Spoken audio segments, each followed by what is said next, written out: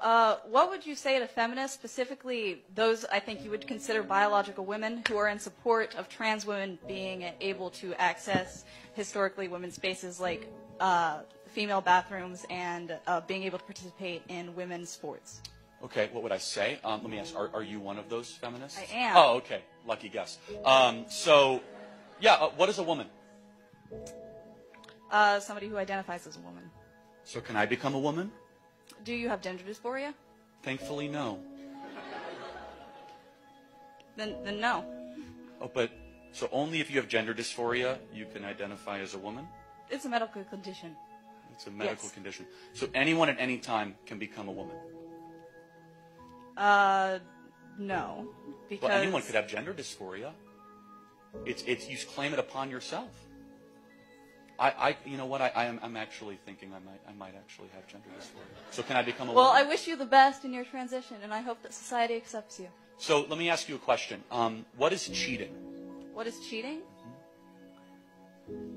I can pull up a dictionary definition. No, like give an example. Maybe taking something from somebody, or a strong person, maybe using their power against the weak.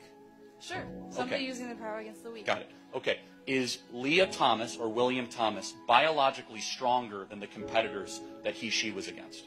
I don't know about that specific situation. Probably because she is number one.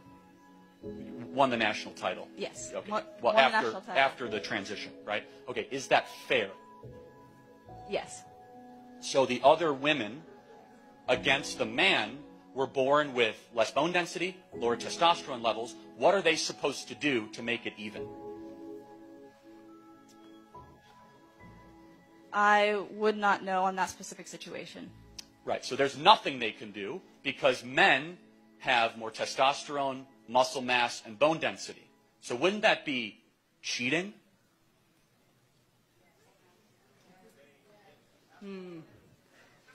I feel like I'm being pulled into a trap, and I'm going to step away. No, it's not a trap. No, it's not. I mean, just one sec. It's a very simple moral question, right? So if someone is stronger and was born that way, is able to compete against people that are not as strong because they're born that way, wouldn't that be the textbook definition of cheating?